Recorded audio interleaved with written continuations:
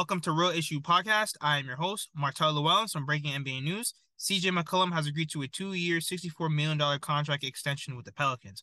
I don't think people talk about this enough. I think the Pelicans got CJ McCOLLUM for nothing. I think they robbed the Portland Trailblazers.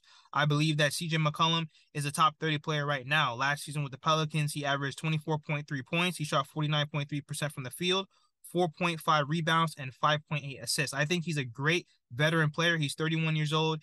He's a pretty decent guard. He's 6'3". He could score on all three levels of the court. I think that him and Dame back in the day had many great battles in the Western Conference. I think he's proved that as long as you're able to put a solid group around CJ McCOLLUM, he's a solid player. I think that the Pelicans are a huge sleeper team. I think if Zion can stay healthy, also too, Brandon Ingram, he's only getting better and better. People are even comparing him to KD.